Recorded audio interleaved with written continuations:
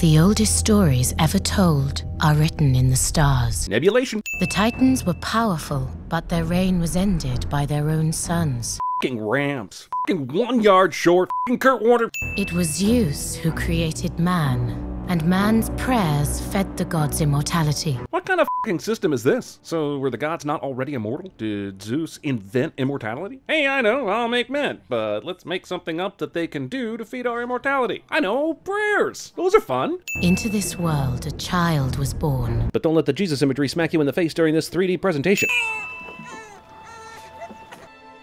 Perseus. That's one way to do character introduction. I am your father, Perseus. Whoa, wait a minute. How did Spiros know to name his son Perseus? I guess you're going to tell me that he had heard it in the wind or something? 2010, the year studios thought Sam Worthington would become the next Brad Pitt. In 2018, more people know who Kevin Sorbo is. But hey, at least we got man on a ledge out of him. Another day! Nothing! I mean, you can't expect to find a dead woman and a newborn baby every day. Oh, you meant fish. One day, somebody's gonna have to make a stand. One day, somebody's gonna have to say enough. This is the part of Greek mythology that has always confused and excited me. There were actually people who just one day said, "F it, we're gonna fight some goddamn gods." And they did it, and they f***ing won. And most of us are stuck with the boring Christian god and the water to wine miracles and the people getting to eat fish. Oh, to be Greek. Just like the day you came to me. The storm brought me right to you. But on the day you found him, there was no storm in sight. I know you have questions, son. I wish I had the answers. I do know who Kaiser Soze is if you ever need that info for some reason. The statue of Zeus. Magnificent. Awesome! We're just in time to watch soldiers cut it down and watch it crash into the water right next to us. We're such a cinematically convenient fishing boat. Who are they? Soldiers from Argos! Argo, f*** yourself. They declared war. War against the gods. I realize the gods are all-knowing, but geez, that was a quick reaction. Do they just have fallbacks set up at all possible defying gods' locations? Also, Hades shows up as multiple winged creatures from the fucking ocean. There seems to be two things wrong with that. The ocean is Poseidon's zone, and wings and water don't mix. I learned that when I apprenticed with Satan. This movie also decided to say, F Poseidon, we'll leave that shit to Percy Jackson. Ah, Aqua Voldemort! Aquamort? Wait a minute, so Hades knew which men to kill after the statue got knocked into the water, but decided, f it, why not the innocent people on this fishing boat, too? Won't be the only instance of he survives this f***ery in this film, so let's just go ahead and tack on 20 sins here for all of them. Even if he is a demigod, Io tells us later that he's still mortal, so f*** off. I created them. Liam Neeson isn't killing anyone in this scene. How long has it been? By my count, 17 years. I always knew Ralph Fiennes and Liam Neeson would reunite after Schindler's List. I just thought it would be something more dignified than this, like a Fast and Furious movie, or some delightful British rom-com where a guy who owns a shop selling hats hates the guy across the street who sells ties, but they're both in love with the same woman who makes and sells the best toad in the hole this side of Stratford-upon-Avon. Father, we need the mortals. No, Apollo. Hades is right. The way this scene is set up, I'm surprised none of these gods have name tags. Just about every bit of dialogue contains a character name in it. Oh, sweet. Looks like they're taking him to that huge painting on the mountain. Awesome. We lost many men, Your Majesty, but we have victory. You were only supposed to cut down a statue of Zeus, right? So really losing any men seems like non-victory. The gods need us.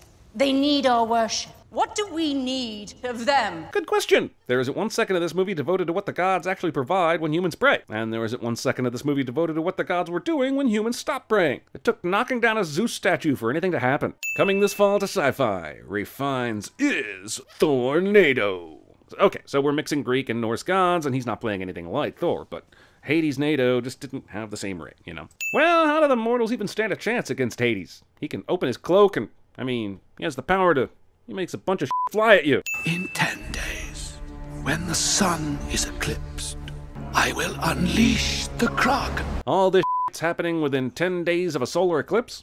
I didn't know a timeline could be both arbitrary and convenient, but here we are. Choose your penance, Argos. Destruction or sacrifice. Or they could just move. Have I heard his prayers? I don't know, but I'd love to see how that process works. Is it possible? If it's true you are the son of Zeus, you can save us. This crowd jumps to some serious conclusions. Hades looking at Perseus when he made the will of your father comment when it clearly sounded like he was just making a general statement is literally all they have to base their assumptions on. He's right. No one should have to die for me. Except maybe your mother, because she's the one who spouted off all the shit that caused this all to happen? I guided you to your family. Maybe this is argumentative, but how did she guide him to his family? Did she have power over the so-called storm that led Spiros to the place where he found him? Or was she the one who turned the coffin into a buoy when it emerged from the bottom of the sea? And when Spiros found the baby, you said this. Perseus. If you were the person orchestrating all this, why would you say Perseus. like this? Wouldn't you be like, awesome, my magic worked, rather than saying Perseus. like a person who finally found the baby as opposed to guiding his journey the whole time? I was cursed with agelessness. So much of a curse. Perseus would be amazing at CinemaSins.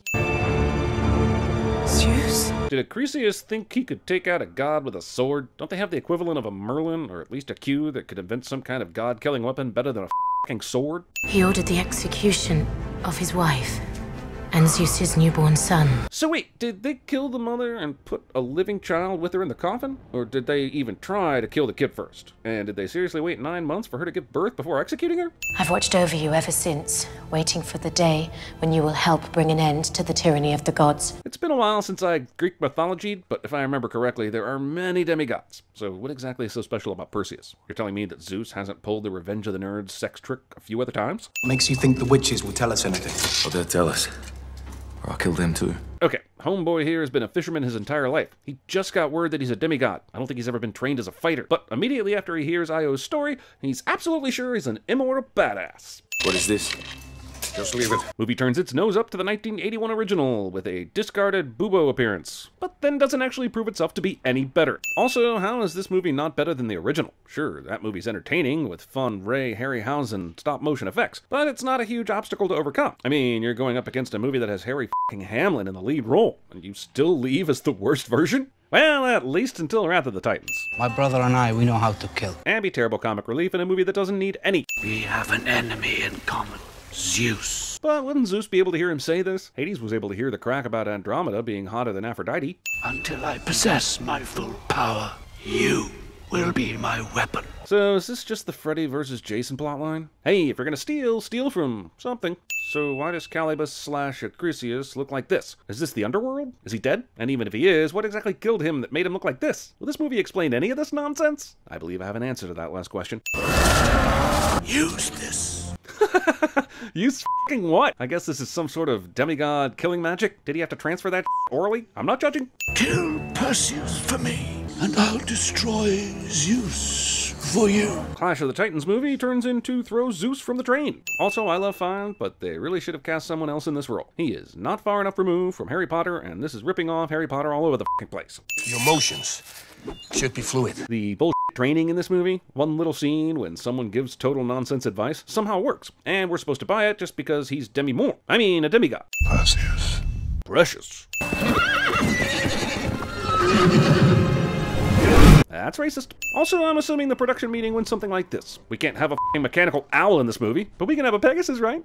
Yeah, a Pegasus f***ing prints money. The Pegasus. No man has ever ridden one. All you have to do is connect your hair braid thing in him and you'll be flying around with Zoe Saldana in no time. It's a message. They're watching us. And apparently helping Perseus. But why? Zeus gave Hades free reign to deal with the humans. And from what we can tell, Zeus knows nothing of Hades' deception. These gifts make no sense. I know this dude has got some of Hades' powers now, but why didn't he just wait until everybody was asleep? Calibos grabs Perseus by the head, and he sits there doing nothing for a full 6 seconds until Mads can save the day. Why the f*** is he running away? He just literally tore a dude in half. I don't even understand what he needs a sword for. So Calibos' blood turns into scorpions, which is real. Also, try figuring out how many scorpions are in this battle. Since the heroes split up and that scorpion blood is everywhere, it could be anywhere from 5 to 10, but you'll never f***ing know. Just one long shot of the area, the number of scorpions, and where everybody is would do wonders. Also, why are they even sticking around to fight the giant scorpions? Run away, and if they follow you, then fight. Why risk losing your army over something that is posing a threat to no one at the moment? Also, ×3, how is this not exciting? Because it's not, like, at f***ing all. A bunch of warriors are fighting giant-ass scorpions, and it might as well be a scene of people shopping for groceries. Io Ex Machina. So guys, I'm gonna pick this moment to go get some popcorn and candy, maybe even a slushie. If someone catches the spear and uses it in the next hour, let me know. This is their desert. It's not so convenient that they came to save the day, although yeah, it kind of is. But it's more convenient that they came just after the movie put in a big scorpion battle scene, so it could pretend to entertain you for 5 minutes. Funny, this is exactly how I look when I'm trying to resist the urge to masturbate. What is it? Venom from Hades. Oh, it wasn't that bad. Tom Hardy party was kind of fun, and it was super ridiculous, but in the end, we must pray to the one who showed us our sin. I'm definitely not helping. A bribe for the ferryman. Seriously? Why does a ferryman need quarters? Is he saving up to buy a yacht? The Jinn doesn't try to communicate to anyone before attempting the blue fire arm healing method, leading to yet another action scene that I want to jettison into the sun. The Jinn have waited many years for the one who will free them from the gods. Good fucking God. Why didn't the Jinn try to communicate this shit earlier to everyone? He could have at least tried to draw pictures in the sand before this turned into a misunderstanding. Also, a good thing a person who spoke Jinn showed up randomly, or they would all be dead. Draco. Polo? Malfoy? Well, we need to make up for lost time. But the scorpions aren't moving any faster than anyone in this crew, so that's a waste of scorpions right there. When I spit in the eyes of the gods, then I'll smile. So Draco's plan is to give the gods hepatitis C? Who is it? Who is it? Sabrina, the elderly testicle face witch. The knowledge demands payment. Sacrifice! Sacrifice! Of course it does! Any excuse for this movie to go into a hyper-edited action scene will suffice. A titan against the titan. So the plan is to find Medusa, cut off her head, and use it against the Kraken. But how long is this whole journey taking? They only have 10 days. And earlier, when they were in the forest, they said it would take 4 days to get to the witches. So now they need to find Medusa, cut off her head, and get back to fight the Kraken in another 4 days, which I'm going to go ahead and declare impossible. It's almost like they know the Pegasus is coming. She's no use against the Kraken. We can't control her. Then we take her head. How do you know her head will still turn people into stone once it's cut off? Why are the Jinn leaving us? They believe we will all die. It's the prophecy. And they're dicks. Also, Warner Brothers doesn't want to pay for any more of the special effects budget to keep them or the scorpions around. Your blood is mine, Perseus, and that makes you a god. It's time you came to Olympus and started living like one. With the man that raped his mother? Sounds enticing. Tell me more. Kusuk fashioned this shield from the Scorpion. Scorpioc? Give me a fucking break. This has got to be the laziest way to rename something that was obviously a scorpion. Next thing you know, they'll be fighting Sharkitas and Giraffenimos. I know the way. Of course you do. Why does no one question Io just showing up, translating Jinn, and knowing the answer to everything when they don't? Is it just boners? It's boners, isn't it? Also, the underworld is just a hop, skip, and a jump from this very spot. We'll definitely get back in time. Yay! Geographical convenience. Once again, the Jinn knows something, but waits until it's dramatically convenient to reveal it. And luckily, the Jinn knows the rules of the Funnel Fairy Butter Bar. Also, sure was crazy lucky that Zeus gave Perseus a coin before they came here. What would they have done if he didn't? Would they have needed to go on another quest to raid a vending machine? I forgot how much bullshit was in this movie. I get that this is supposed to be eerie and all, but it really just looks like a second-rate Disney ride. If they had an underworld land, this would be the equivalent of the People Mover. I cannot assist you there. A curse prevents me. You might have mentioned this to everyone before you actually made it to the River Styx. Feel her hunger in your gut. Medusa's killed you twice now. Medusa shaming. Also, the bullshit training in this movie. One little scene where someone gives total nonsense advice somehow works. And we're supposed to buy it just because he's Demi Lovato. I mean, a demigod. Also, wouldn't everyone benefit from having this training? Ease your storm. Is this how they get those boners lasting more than 6 hours to go away? It's not working! We're nearing Medusa's lair. Salon, the great cockblocker. Trust your senses. And don't look this bitch in the eye. Perseus graduated from the Freddy Krueger School of Name-Calling. Doesn't really inspire confidence. Oh, Salon, you. Here we go. This scene is so much the Balrog scene in Lord of the Rings, I'm half expecting Sir Davos here to say, "Fly, you fools!" at some point in the battle. Eyes down. Yeah, because she can't move her face down to where yours is, right? Was Medusa ever known to have a bow and arrow? Wasn't the whole turning people into stone thing her only weapon? Now you might be saying, guys, this is just a movie. And I say, welcome to CinemaSins. I see you're new here. They should have just let this guy kill Medusa, since he's f***ing immune to the f***ing Medusa stare.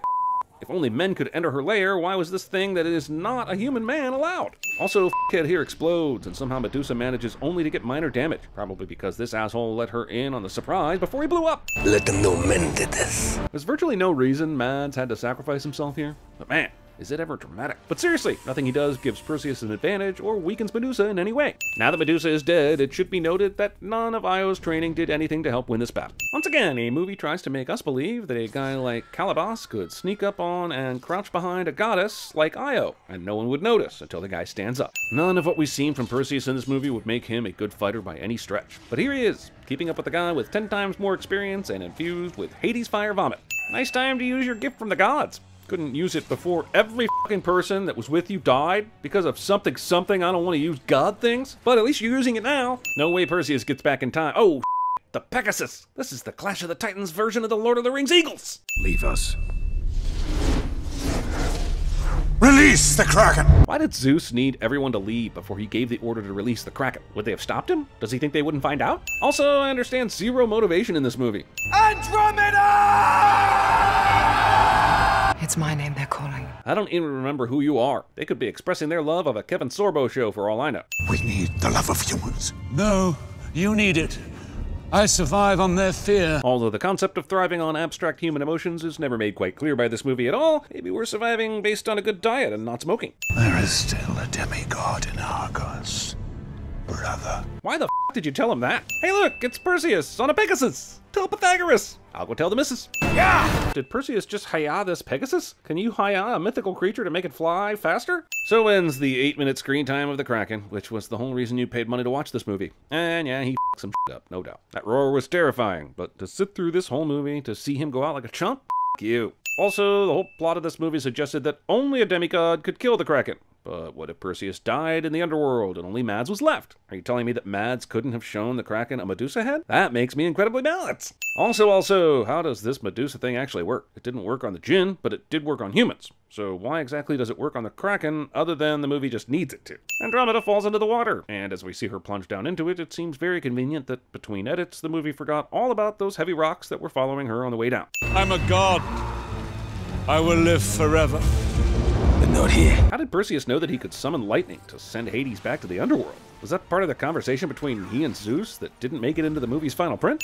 The boats are coming for us. How did they even know where to go? Did the Pegasus tell them? I cannot be a king. I serve you better as a man. You can actually be both, but oh, why bother? Can we roll credits, please? It's mankind who holds the key to Hades' rise. It always was. Well, if you f***ing knew that, you went well out of your way to help him out. And if you insist on continuing this mundane human existence, I won't have you do it alone. Did Zeus make Perseus an Io doll? Because it looks like Zeus made Perseus an Io doll. Why is the movie called Clash of the Titans? If the gods defeated the Titans and the Titans aren't in this entire movie, then shouldn't it be called Clash of the Gods? Or just maybe never been made in the first place?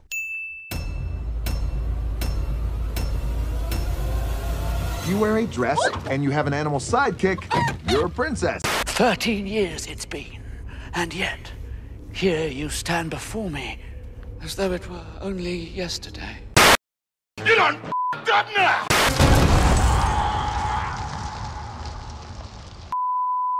You! Shame. Shame. Shame. Good news!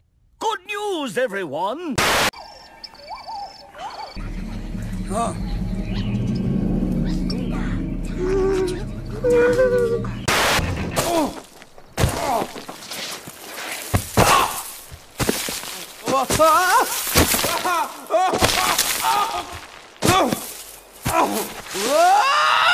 It's over, Anakin! I have the high ground! I don't know who you are. I don't know what you want. If you're looking for ransom, I can tell you I don't have money. But what I do have are a very particular set of skills. Today, we celebrate our Independence Day. You a god. There are gods and there are men. Ray, when someone asks you if you're a god, you say yes!